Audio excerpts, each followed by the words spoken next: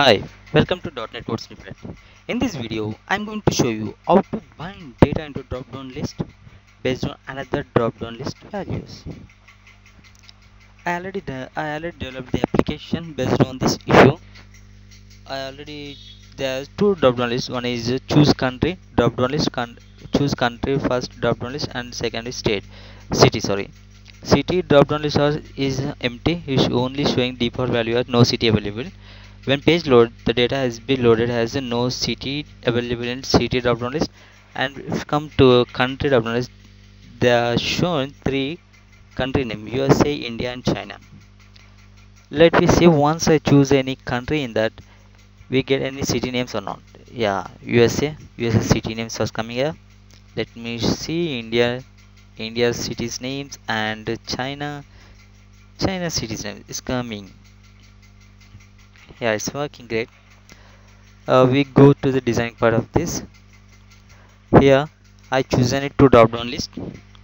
The property of the drop down list is id as chosen as a ddl country and city ddl city.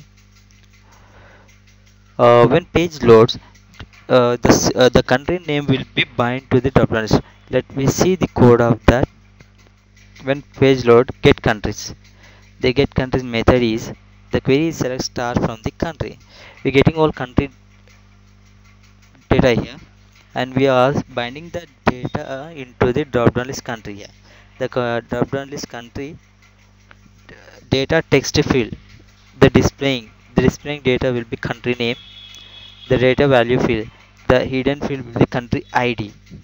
This is binding to the drop down list. Here for example you can see data text field will be USA, India, China.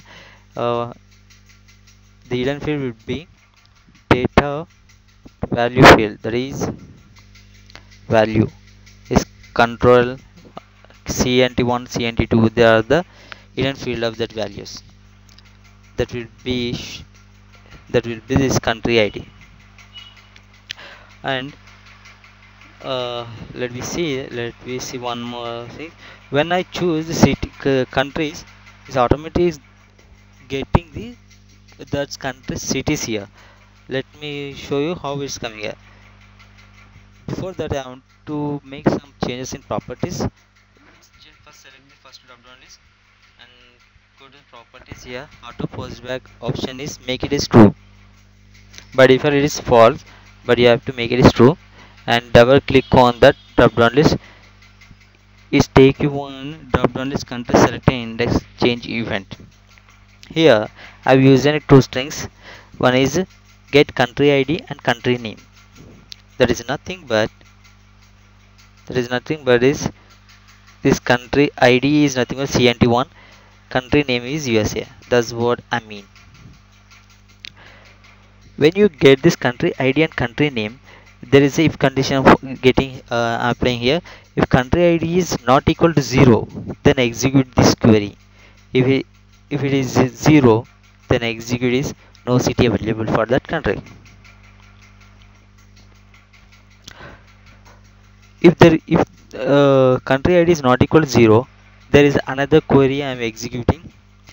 Select city id, city name from city table, where country id equal to get country id, whatever country id we are getting from this first drop down list.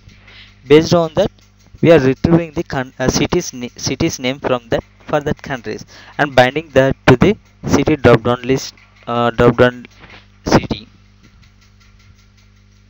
Like that we can bind how many. If you have multiple drop down lists, if there are another third drop down list, there is city sub street names. If you choose a street name, there's another drop down list. You have to again you have to go to the this drop down list and you have to make it property false. You have to make it as true and double click this event and write the same query however I written here.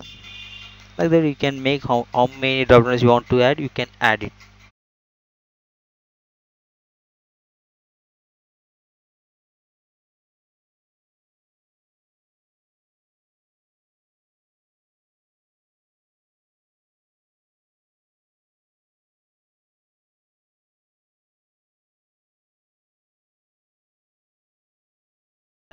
Please like my video.